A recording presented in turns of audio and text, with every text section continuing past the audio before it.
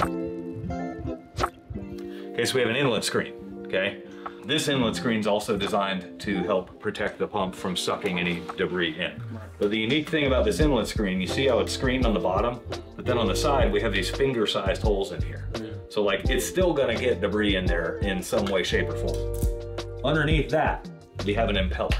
This impeller it basically sucks water in the bottom and kicks it out the side. That side runs right up the discharge pipe. This impeller is a very unique fan blade, but unlike a fan blade, the impeller does not move air very well at all. It's designed to move solids, not gases, right?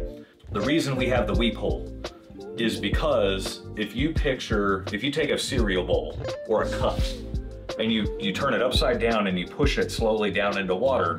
Like a vacuum. Well, you keep the air in the bowl, right? Well, if we keep the air in that bowl, that's keeping air up in this bowl, right? Because what's gonna happen is we're gonna take this pump and we're actually gonna set it down in water, right? Well, if we don't give that air anywhere to bleed out of, then our impeller is surrounded in air and it can't move air. And if it's surrounded in air and can't move air, then when the pump kicks on, the impeller spins and spins and spins, but it just kills itself because it couldn't move any air. So we have to give the air somewhere to escape so that the impeller can be surrounded by water. Once the impeller is surrounded by water, it does really good. Another good analogy for this would be like a boat. Boats have propellers. This is an impeller. A propeller pushes water, an impeller pulls water, okay?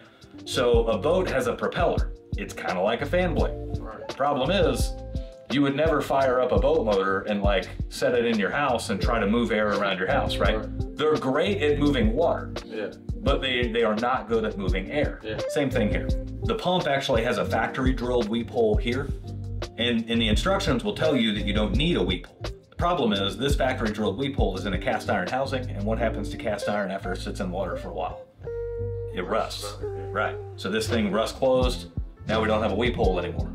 And then if we go through some dry times and this pit dries out naturally and then fills back up slowly, we trap more air underneath there. So these weep holes aren't just for the first time we set the pump down in the hole, it's for any time the pit goes dry and then gets back wet again. We always drill one in the plastic because the plastic will never rust and corrode and everything else. So this pump has two power cords on it. One is the actual power cord for the pump. That's this one here. You can follow it and it goes straight down into the top of the pump. So if I plug this into the wall, the pump comes on, never shuts off. Which is kind of cool on piggyback float switches, is if you show up to them, you can actually test if it's a bad float switch. This other cord runs only to the float switch. You see it does not go into the top of the pump, it just goes to the float switch assembly.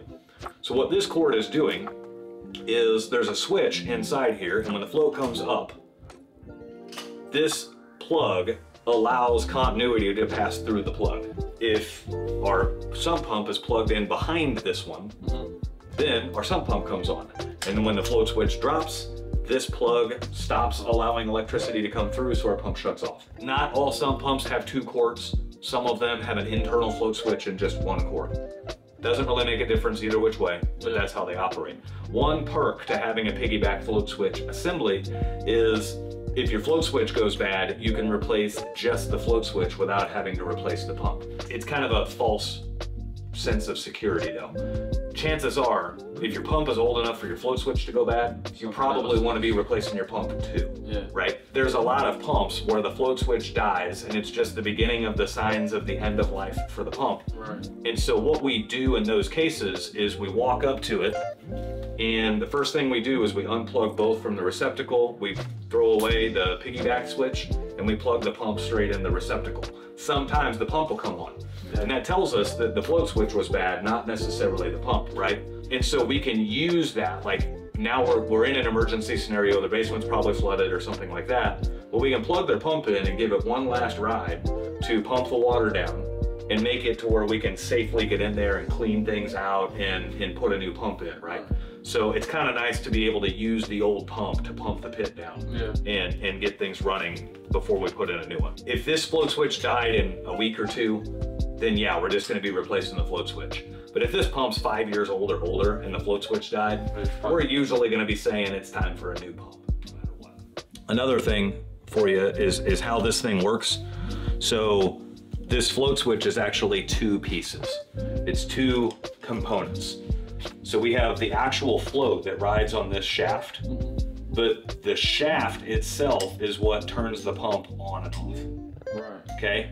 The reason we have a float riding on the shaft is as water is coming up and water is rising, the shaft is not rising.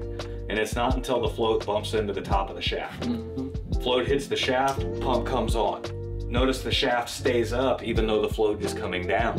So we're gonna pump the water level down all the way down to here, and then when the weight of the float hits the bottom of the shaft, it pulls it down and turns it off. These sliding switch assemblies like this allow us more bandwidth to pump the pit down with.